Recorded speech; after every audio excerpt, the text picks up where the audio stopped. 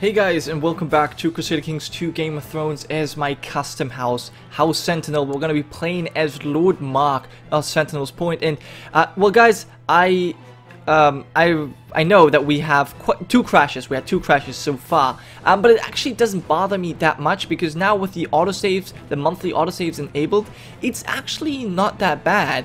And due to the fact that Essos is not in the game, it's actually not that slow, even with the autosave. So I'm actually not too pissed off at these things. Now, I might actually be pissed off if something very important happens during the month, but, you know, for now this hasn't happened, so let's just hope it doesn't.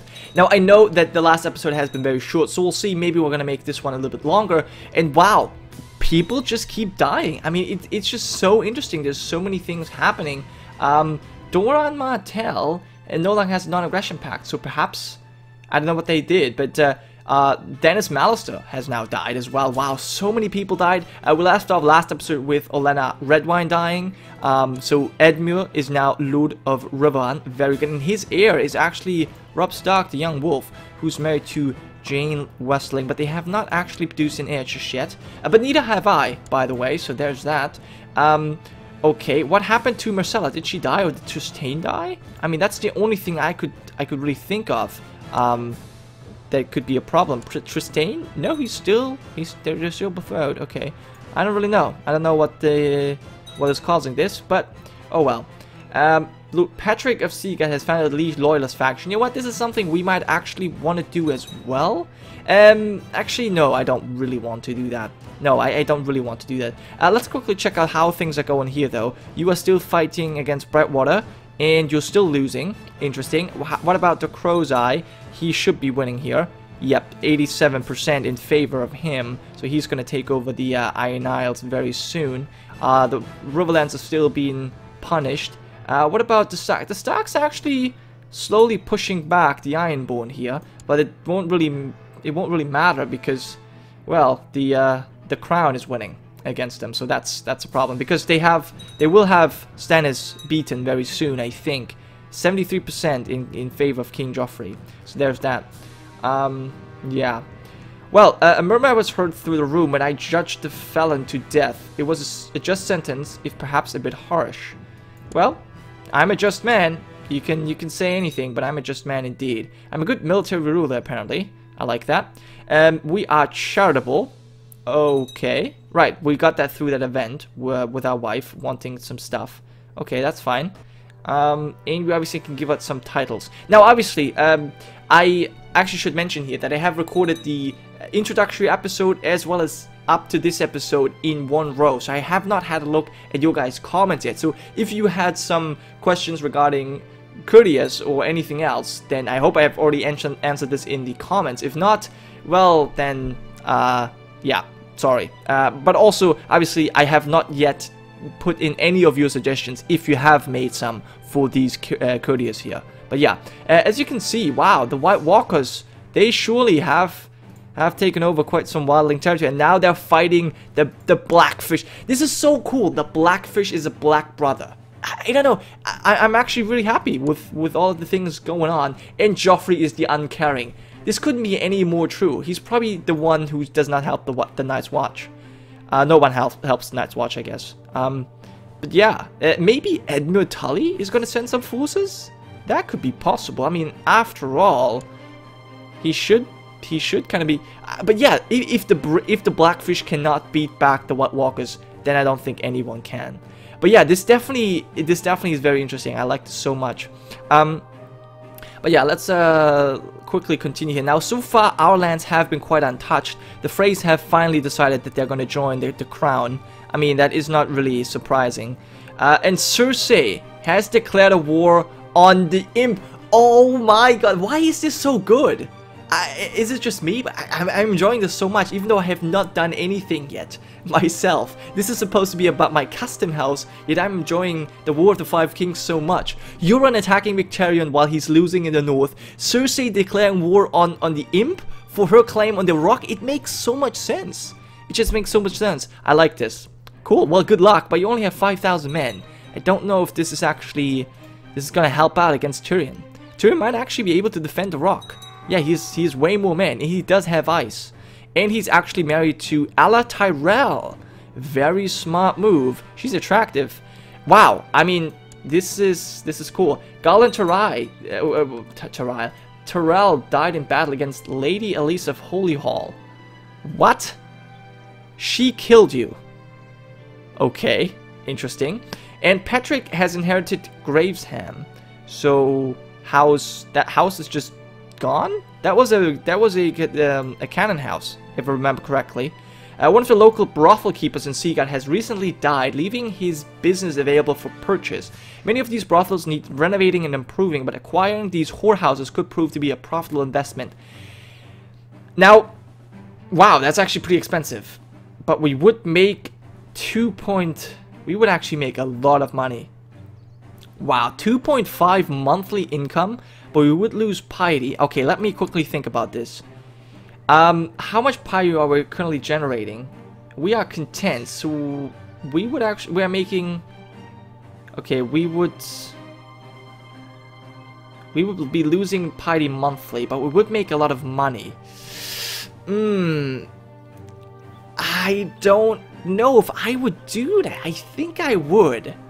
Even though we don't really have the money saved up right now. Would I do that? Would I be a brothel? I think I would be. Although, I mean, man, this is actually, those are tough questions. Especially because it's my personal character. I gotta be careful what I say here. But, yeah, I mean... well, this is actually a tough question. I think I would do that. I mean, it would pay off, right? So, I mean, okay, here's the thing. Let me just make this clear. I wouldn't want any of these women to be forced into prostitution. Let me just, I mean, for that matter, it doesn't have to be just women. It can be men too, you know. But we won't have any child prostitution here. We will not have any sex slaves. And yeah, we'll not have anyone forced here. As far as we can obviously tell. We will investigate this, obviously. So yeah, I think under these standards, I might actually invest in this. Even though that's going to put us through a long period of actually being in debt. But you know what? I think I'm going to do that. Maybe I even want to take a loan for this. Just so that we're not in debt that much. Ask the Iron Bank. We can take a $50 loan. You know what? I think I'm actually going to do that. We're going to take that loan from the Iron Bank. And we're going to buy this brothel here. So just so that we're not too long into debt. Because I don't want any rubber bands to actually, you know, roam the streets. Because that would be quite terrible. I don't want that. But yeah, I think I probably would. If it's legal and, you know, under the restrictions that I've just mentioned, I think I would be a brothel owner. Yeah. I guess so, yeah. So yeah, lack of funds is obviously pretty bad because we would fight very terrible at the moment. So yeah, we don't want to be, you know, we don't want to lack funds for too long. That would be really bad. Okay, but so yeah, how much money are we making? Okay, we're definitely significantly more money. And Stannis has now lost and he's imprisoned, and he's usurped the title of Dragonstone. But more than that, I think. Actually, no, he's only taken Dragonstone. Interesting. He's not taken... He's only taken Dragonstone. He's not taken the Stormlands away from him. That's very interesting indeed. Alright. I suppose that does make sense. Okay, and Brightwater has declared war on Lord Paramount. What? Oh, wow. So, their war ended because of Stannis. And now Stannis has... Oh, wow. Stannis has been executed. I guess that's not really surprising. And Joffrey has usurped the Stormlands. That does not surprise me at all. That does not surprise me. What I think sucks, though, is that this completely screwed over the Brightwater, the Florence. Because they are now in a independence war against the Crown. And they no longer have the support of their bannermen or of their friends against the Tyrells. So yeah, this completely screwed them over right there. But well, I mean, I guess they gambled and they lost. And wow, we're now at war with the Freys. The Freys have now... Oh, so yeah, because now the Crown is only at war with, well, a couple of people, but with the North. So I'm at war now. Okay, we gotta be careful now, because our lands so far have been untouched by the war, which is a good thing. But we don't know for how long it's gonna be. And we're in debt, and we've already taken a loan, so things are not looking too good. I'm hoping that we're gonna repay our debt very soon, but we are definitely making a lot of money. I mean, yeah. We had 1.6 or something before that, and now we're making 3.6. Really good. It reports from Sentinel's point that his charity... Okay, very good. Gain some piety. That's very important. We actually need that because we're losing piety now.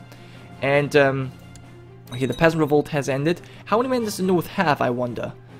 Can't be that much. A wealthy man from Pink Maiden by the name of Sir Louis Piper has arrived in Seaguard and is seeking entertainment at one of your brothels. He has very exotic tastes and promises to pay handsomely for your hospitality in satisfying them. We could become close friends. Ooh, is you... Oh, he's the heir to Akon's Rich. You know what? This is actually pretty good. Welcome, my esteemed riverman friend. So, we actually gain gold and prestige for this. Very good. I like this. I like this a lot. And we're no longer lacking funds. You know what? I think this was a good idea. And now Lady Osha, the Skargossi, are declaring a war against... Ooh, Rupstock. Oh my god. Who else is in this? It's just her. I see. Okay, so I think it was definitely a sound investment, this brothel. It definitely helps us. I mean, I don't really care being a brothel keeper, personally. I wouldn't really mind. As long as I'm making good money. And, of course, as long as all people are taken care of. Nice. Very good, Sir Kendrick. You are definitely doing a good job. I might actually raise you to nobility soon, but you know, you haven't actually done enough yet. You know what I will do though? I'm going to award you with an honorary title, just so that you are going to be more happy. I will make you my Master of Horse. There you go. I hope you enjoy that. And actually, my treasurer, I could make you... I don't think I will do that. My wife, however, I think I want to make my wife my designated regent, simply because she's great. So yeah, there you go. And we've had this before. I would gain prestige for this. You know what? Yeah, we'll pay them. It's fine. We don't really have much entertainment here. So I think that actually does make quite a lot of sense. I do want to establish my household guard as soon as I can. So yeah, the next 50 gold that we'll save up, I'm going to build this. It will lessen our tax income, but it's going to give us some heavy... Well, again, heavy infantry is actually pretty bad for rivermen. Still, though, I think it's a good idea. And there goes Rupstock, losing his war as well, and probably his head. Yep, there he goes, executed as well, just like this guy. What about Catelyn? She might actually survive this. Oh, wow. Yep. I wonder what happens to the Tullys. Edmure is also imprisoned. And his heir is Lord Brandon of the North. Brendan... Oh, and the Blackfish. Oh my god.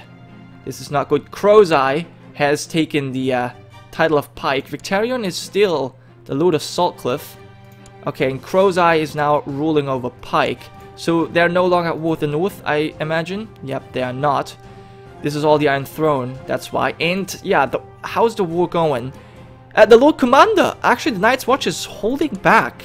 The Night's Watch is holding back the White Walkers. The problem is, the Blackfish has been slain in personal combat. That's a big loss. That's a big loss for mankind. Yep. Oh wow. This is gonna be so interesting. I'm intrigued. So what's going on? I don't think there's anything really going on. Joffrey won. There's no more pretenders. There are no more pretenders left. The Ironborn, I guess, independent. And Cersei is fighting Tyrion. I believe. Actually, are you still fighting Tyrion? Oh yeah, you are. And Joffrey is siding with Tyrion against his mother. That is hilarious. But yeah, Tyrion is winning. Okay, and oh, it seems as though Jon Snow, new Lord Commander of the Night's Watch. Yep. I mean, he was not the actual successor of Jeor Mormont, but he did become the Lord Commander eventually. There was something that I've just missed. Lady Jane of Princess Pass has been so many things going on. Yes, you are looting stuff. Okay, yeah, we've seen that. What about Asha actually? Or what about Theon? For that matter, Victarion's imprisoned. Arion was imprisoned. Robert died in the dungeons. What's going on? What the heck? So Robert Aaron died in the dungeons. So who's Lord of the Vale? Harold Aaron. Okay, I guess that makes sense. Wow. What the heck? And Aaron Damphair has been released, I think. So Victorian still holds Saltcliffe. What about Theon, though? Theon is still alive. He's Spymaster. Okay, so he is with Victorian. And where's Asha? She is at court in Lonely Light. Oh, okay. She's married to Jürgen Farwind. Okay, very good. And Tyrion now died of... What the heck? Okay, but he actually managed to get a son with his Tyrell wife, and she's actually still pregnant. So, yeah. He did not inherit his genius, but neither his ugliness and dwarvish nature. So, I guess that's good. Holy balls. So many things going on. I'm definitely happy I picked this scenario. Yep. Still, though, oh my god. Yes, you declare all your wars. Wow. We can never have any peace here. Let's have a quick look at Sentinel's Point. Yeah, I do want to upgrade this to the Peasants' Farms. Let's actually see what they do. They just give us tax income and morale of armies. That's actually pretty powerful. Wow. I wonder how high this actually gets. Up to 10. Wow. That's loads. And it's not even all that expensive. Now, I guess we could improve our Peasants' Farm, but as I said, I think it would be much better if I would actually... if I were actually to get a household guard now. I know we don't have the money just yet, but I feel like I definitely want to have a household guard. Your Septon is still making people like me. Very good. Yes, establish a household guard as soon as I can. Actually, I should be able to do that now. Your treasurer comes to see you one afternoon. He explains that he has devised a plan to bring in exotic goods by setting up a trade route with a foreign realm. This would, of course, require a sizable monetary investment. Alright, sure, I'm all up for that, Sir Hollis. Let's organize an expedition. The time has come to purchase pack animals for our planned merchant expedition. Strong and sturdy beasts are available at the market. Okay, we're gonna purchase them. I'm not gonna steal them. I will purchase them. Yes, there we go. And the word has spread that you are planning a trading expedition. A group of Septons have arrived at your court with a request. They are offering temple funds for the journey if you allow them to come along. Yeah, I will. It will be an honor, I guess, to have you with me. Actually, you are my treasurer, though. Yeah, you're not the Septon. Yeah, I was just gonna say that. So I guess we're gonna have to postpone our household guard for this trip. I hope this is also gonna bring some huge income to our realm. Yes, you have accepted that offer. Very good. And on to foreign lands. So we're gonna go and going on to an expedition, which is very nice. I guess which is fine. I just hope that my wife will get pregnant again. She actually has Samuel Shed, her brother. Yeah, you are creating things. Okay, whatever. Whew. Word has reached you that your Septon, Louis, has given into weakness and helped himself to the alms he was meant to distribute amongst the poor. Return the gold and all may be forgiven. You know what?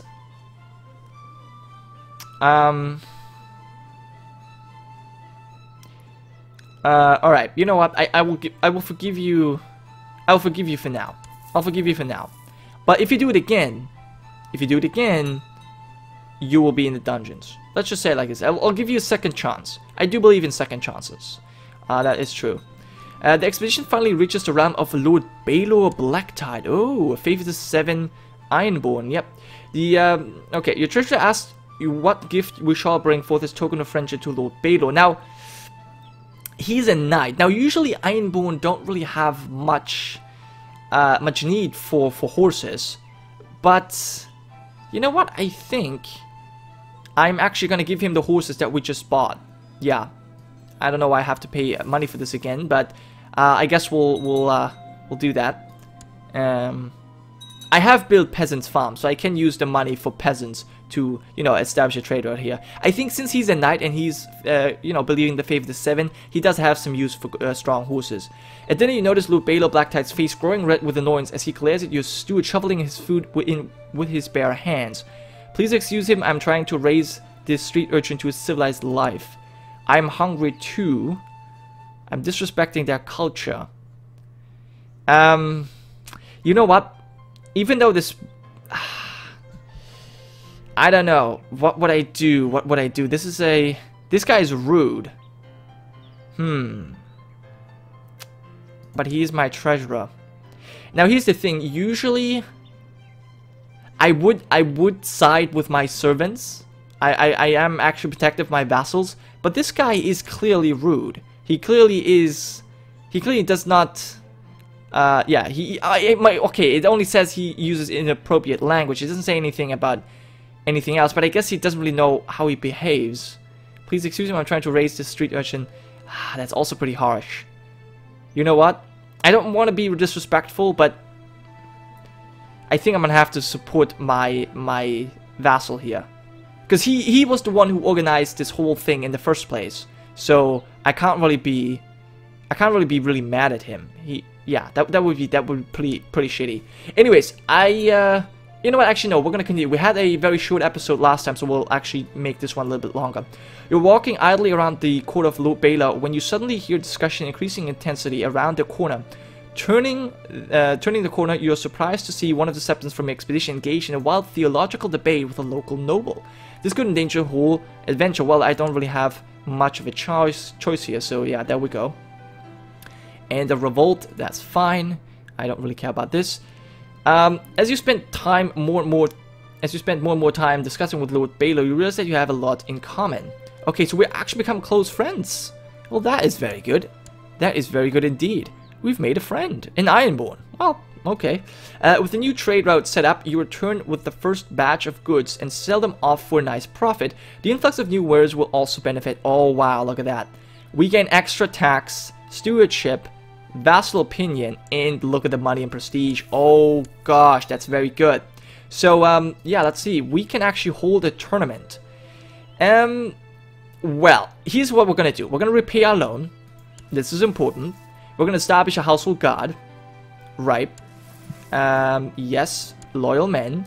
And I think I'm gonna hold a feast. Because I wanna give back. Although a summer fair, we're gonna hold a feast. Yes, this should make the peasants happy. And a feast I can't actually do. Not feasting, hunter, travel, or special activities. Okay, we're gonna make the peasants happy first. Because I spend the peasants' money to, you know, make a present to Lord Baylor Blacktide, who, by the way, is actually defending. Interesting. Okay, that's very good. So basically, we've already spent all of our money again. Your treasurer has brought in riches to your realm through his competent handling of the trading expedition. Well, you weren't actually competent. I mean, I helped you out there, buddy. But still, I guess I will reward him. I think I'll still reward him. I mean, after all, it was his idea to set up this expedition, so I think he does deserve at least 9 gold coins. So that's fine. We'll give it to him. But yeah, I don't think I'll award him with an honorary title. He's not proven that useful. The Summer's Fair archery contest went very well. The cloud and the space around it was filled with arrows. Some of them had hit the bullseye, some of them had missed the cloud altogether. The winner was a modest man who disappeared rather quickly after he collected his prize. That is suspicious. Okay, he was a good archer. Marshal will find and arrest that man. Good archer, that man. Approves of charity. That is suspicious. So he was a good archer, a good poacher as well as I think.